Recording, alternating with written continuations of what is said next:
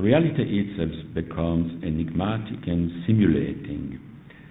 But the unintelligibility of it is not mystic nor romantic, is rather ironic.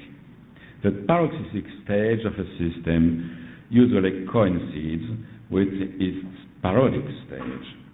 Irony is the last sign that comes from the secret core of the object, the pure, however indirect expression of reversibility of things. Here again, it's not a question of romantic or subjective irony, but of an objective irony linked to the radical material illusion of the world. Things have been so accelerated that processes are no longer inscribed in a linear temporality, in a linear unfolding of history. Nothing moves any longer from cause to effect. All causality is neutralized, transversalized by inversions of meaning, perverse events, ironic reversals. In the stream of accelerations, things enter into incredible turbulences, into self-potentialization as in chaotic effects. And this deregulation of the system is actually the work of the system itself.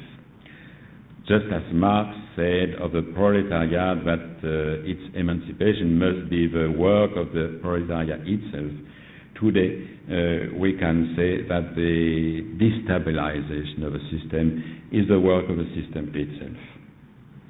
The system is the operator of its own annihilation.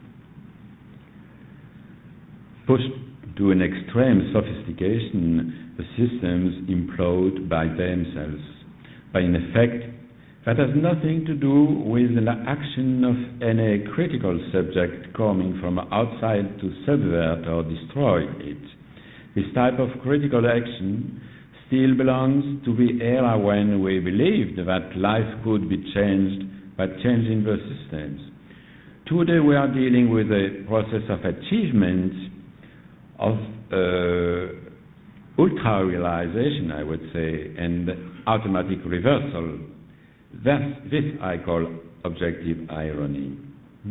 This probability, this very fatality of a system, that the more they advance toward their own perfection, the more they deconstruct themselves.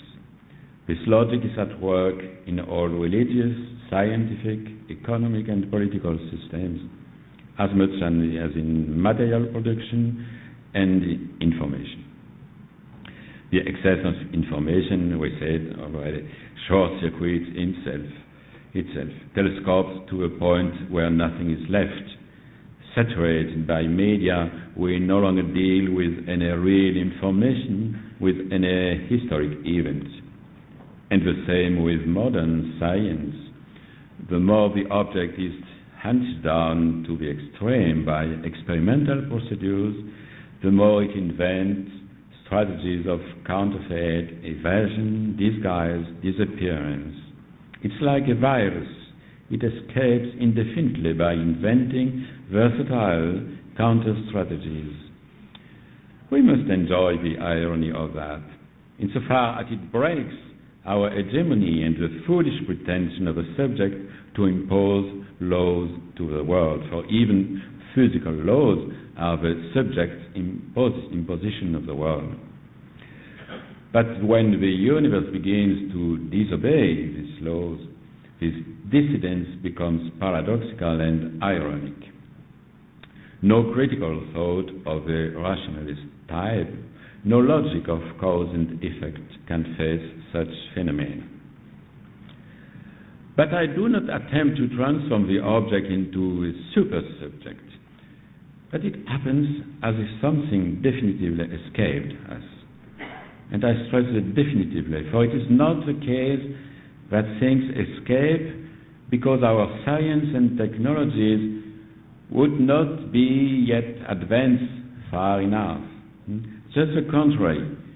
The more we perfect the protocols of experimentation, the more the object steals away and finally becomes undecidable.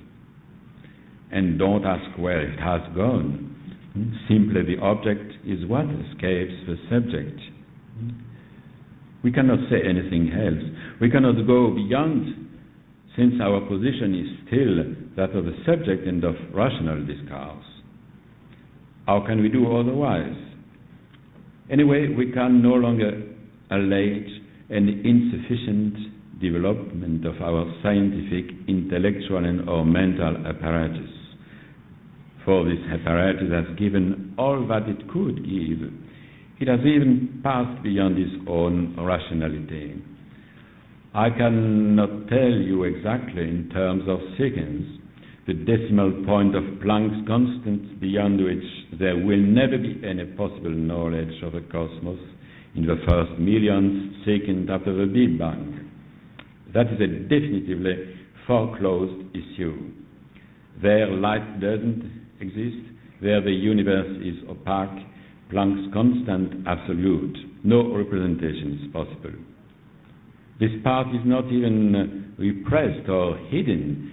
It's a definitive horizon of events in the physical sense of the word, that is, beyond which nothing makes sense. Metaphorically, it may be said that at the core of every human being and everything, there is such a definitively inaccessible secret. This is the vital illusion that Nietzsche spoke about, the glass wall of truth and knowledge. From our rational point of view, all this may appear rather disparate, and could even justify something like pessimism. But from the point of view of singularity, of otherness, of a secret, of seduction, on the contrary, it's only our last chance.